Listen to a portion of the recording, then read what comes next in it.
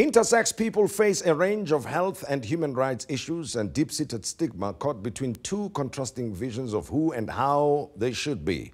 On the one hand, this includes medical interventions in infancy and childhood that are explicitly intended to make intersex bodies conform to social norms for a specific sex or gender.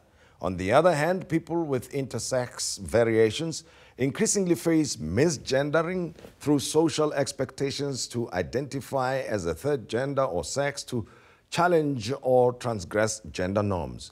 And people with intersex variations are born with atypical physical sex characteristics, which include genetic, hormonal, and anatomical differences. Dr. Kgomotso Mathabe is a urologist at the Donald Gordon Center. She's here to talk about the stigma surrounding being intersexed, as well as a whole variety of health and mental, social issues related to this. Doctor, pleasure to have you back with us once again. Thank you for having me. And we appreciate your time. A very broad subject this. We're going to do our best to work our minds around it. And one person who has brought it to the fore in recent times is the celebrated athlete Caster Semenya. Yes. And I know I'm moving into complicated territory because I've just spoken about intersex, and I'm suggesting that a person like Caster Semenya could be such a person. So it's a very confusing subject. Is it fair to already think of Caster Semenya when we are discussing this, for instance? I think, yes, recent events, and I mean recent being the last couple of years, not just the last couple of months, would have all of us thinking that way. Yeah. So intersex, in terms of medical, the medical perspective is a complex condition. So from a social perspective, absolutely, if you look at somebody and you can't quite tell, if they're male or female, or if they, so we speak about under-masculinized males or over-masculinized females. So we can have that, but we can have, so the best place to diagnose it is at birth. So we should absolutely be making the diagnosis at birth, because if you see a child that's just been born and you can't tell, because it could be that they have a large clitoris or they have a small penis, and sometimes it is difficult to tell. So we should be making the diagnosis at birth, but some of them will get through those first few years and they are fine without any red flags, and then as they enter puberty is when the red flags start to happen. So a child who's been raised as a boy and behaves as a boy and hangs out with boys starts having their periods when they turn 13 or 14. That's a big issue. And I think the problem is, like with many things, we don't talk about it. We don't talk about it. The medical community is not out there informing the community, so people don't know where to seek help. Sometimes people don't even know that, this is something for which there is help. And so we really do want them to present to us. So, at birth, when they are seen, they should be channeled within, the correct medical facilities, or if they're caught later at birth. And the big thing for me being that some of the conditions that can lead to this appearance are potentially lethal. So it's not just the social perspectives. Well, what do you mean potentially lethal? So one of the things that can lead to this is an abnormality of the testes. Yeah. And so that the patients have undescended testes. The testes should be in the scrotum. And if they're not, if one or both of the testes don't find their way into the scrotum and they remain within the abdomen long term, that can become cancer, because the testes are meant to be in a cool environment. Yeah. So that can lead to cancer, which is a potentially lethal event. But even before that, one of the conditions that can lead to over-masculinized females at birth. So you look at the child and you're quite convinced that it's a girl, but there's certain features that look like they're just over-masculinized, is congenital adrenal hyperplasia. And if we don't make that diagnosis at birth, that child will die within a couple of days. Explain that medical term for me. So what happens is, one of the things that's responsible for our gender, so of course, it's the karyotype, which is the gene. So is it XX or XY? So you can have where the genes where it's XXY or XXYY. So there may be extra chromosomes. Yeah. So that can be where the problem began. So it could be that in just the determination of the sex of this child, the ovum from the mother and the sperm from the dad, that there's confusion there. Yes. So that could be where the problem begins. Or it could be that the X and the Y are completely normal. So it's an XX baby, which is female, or an XY baby who's completely normal at conception, but then something happens after conception. So if mom was taking contraceptives and she's unaware that she's pregnant, so she's taking extra hormones in the form of the contraception, so that can lead to damage to the baby. Okay. Let's pause for a while, because, you know, that is very involved, the way you're explaining it.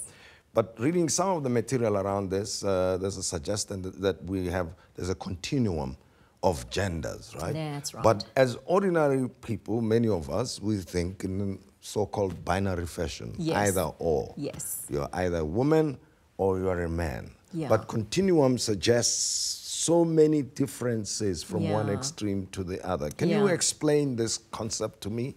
Yeah, I think we need to be looking at all of life really like that. It's never really either or. You know, there's lots of other alternatives in between, and we just need to be more accepting of people. Excuse me. So one of the controversies around this medical condition is who makes the decision that this child is a boy or a girl. Yeah.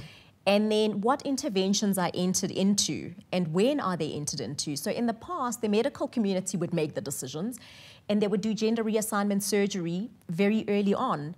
What we're doing now is that it's got to be multidisciplinary. We can't just have one specialist dealing with this. So it's got to be the gynaes, the urologist, the endocrinologist, the psychiatrist, and then the parents. You know, they are critical in this. But let me interrupt you for a second there and look at it from because what I said earlier is based on social norms. Yes. Right? That, you know, societies, communities just want things to work one way or another, and that's it, so we can get on with our lives. Yeah. Or that's at least the original thought, I think. Absolutely. But the more we learn about these things, the more we become aware it's useful, and at the same time, it complicates things.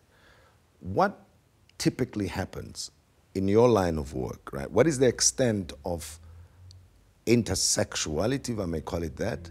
And then I throw in the element of LGBTI, like lesbian, gay, and you know, the transgender issues into are they related in any way? Okay.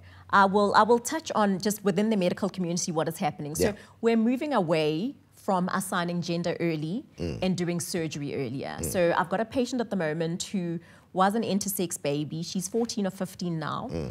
And then her mom just sent her to the village in Limpopo, and that's where she's grown up. So they did some of the initial work, make sure that nothing was dangerous for her, that there wasn't a lethal condition at play. And her mom just sent her off to the village, and she's lived with her grandmother for the last couple of years. And she's now at a point where she can make the decision, you know, and therefore we are going to carry on based on her desires. And I mean, she feels completely female. She is, in her mind, completely female. Yeah. And so that's the way we're going to... So there's a big move towards doing that. So we don't start chopping and changing, you know, in childhood. So let them decide. Make it as safe as possible for them and let them decide when they're But here's the thing, because now what you have just told me, then it tells me that, you know, there's the mental side, I suppose, and then there's the physical. Absolutely. And then, of course, when you bring in the broader community, then the social element. Absolutely. What determines the appropriate gender for anybody as far as you professionals are concerned? So what do you consider? That's where also with the, you know, the gay, lesbian, and transgender that comes in. So there's a big role for psychiatrists and psychologists here, because it's not just the physical stuff. So it is done in consultation with them. So the multidisciplinary team involves them and involves the patients if they're old enough. And it is literally, the decision is made by everybody involved to say, what do we think is best for this child? And then whatever decision they make or whatever decision the family makes, that they are supported in carrying out that decision, so that mentally they are made strong enough to be able to deal with, you know, the ridicule that might come from the community. And if the decision that's made is not well supported, if the family finds that it's difficult to live out the decision that they made within the community, they always reconsult with a psychiatrist. So it's a very fluid thing. It's not a decision is made and, you know, we'll see the child when she's 18. So there's constant consultation. But you know, I mean, at what point would parents get a sense that they need to consult with professionals? Is it something that is obvious at infancy? during pregnancy or during puberty or whatever stage of development? Yeah, so it can be at any point. So, I mean, the ones that are obvious, you know, when they are born, it's obvious and you can't tell. You can't tell whether this is boy or girl. It does happen, right? It certainly does happen. And what is the incidence of that in percentage terms? I'm not sure what our numbers are in South Africa. All the numbers that we have, you know, we're not doing our own research. Sure. All the numbers that we have are all the international numbers. So it's not very common, but it certainly does happen. It's not that, because you know how it is. You know, in our communities, other people may blame it on witchcraft or any kind of, you know. One of the things that's contributing to that, because there is an increasing incidence. There is an increasing incidence, and part of that, so there's a study that the Department of Andrology at Steve Biko is doing. Yes. Up in Limpopo, where they are looking at environmental factors that might be causing this increase. And what they're finding up in Limpopo is that the DDT, which is used to spray for malaria, so there's a lot of environmental factors, and the DDT is one of them that's doing that. But they're looking at what's in our water.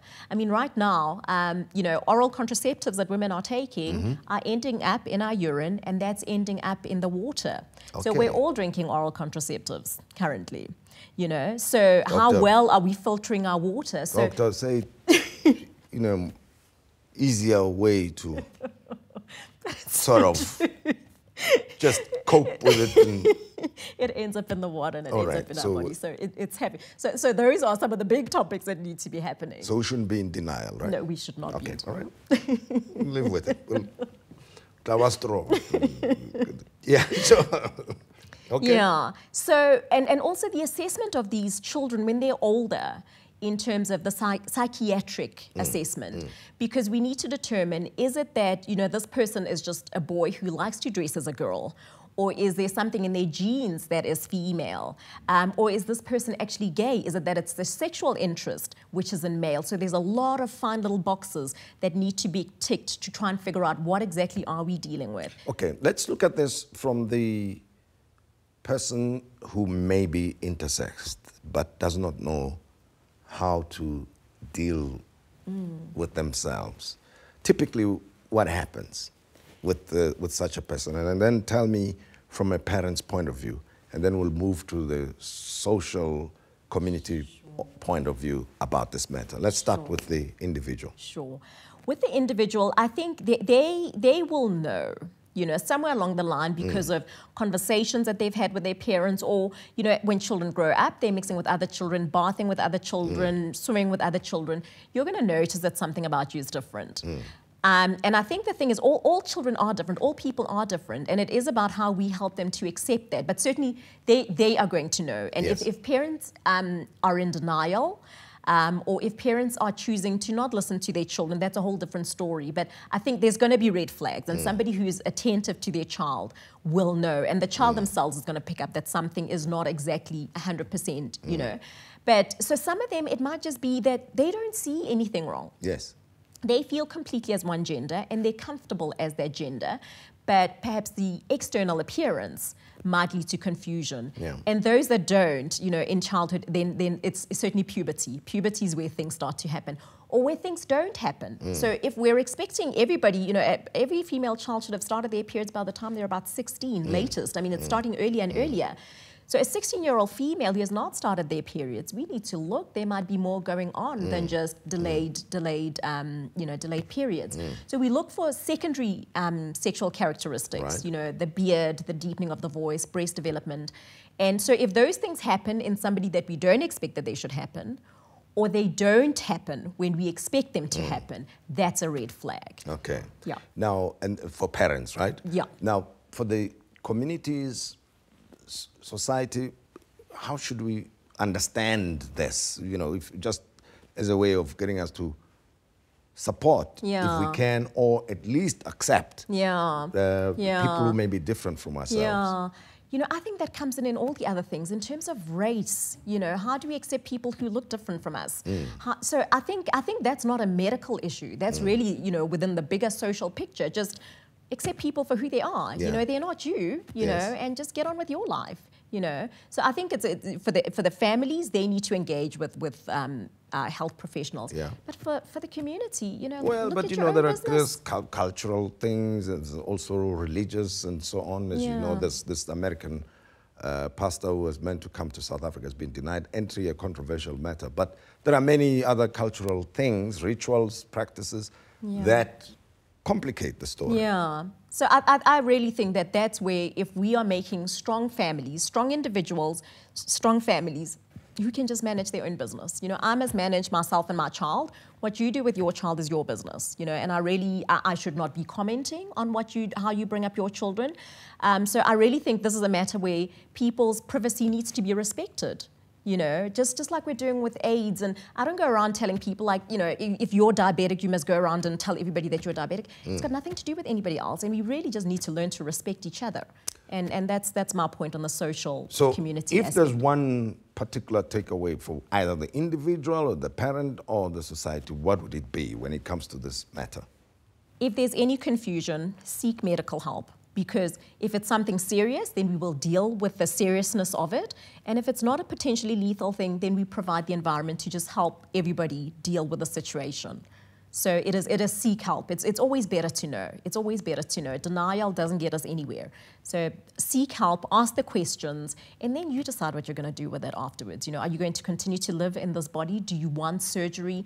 Do you want, you know, hormones? What is it that you want? But it's, you know, you can only make that decision when you know what's going on. Doctor, thank you very much. Thank you very much. Very helpful, and we learned a lot from you tonight. We appreciate it.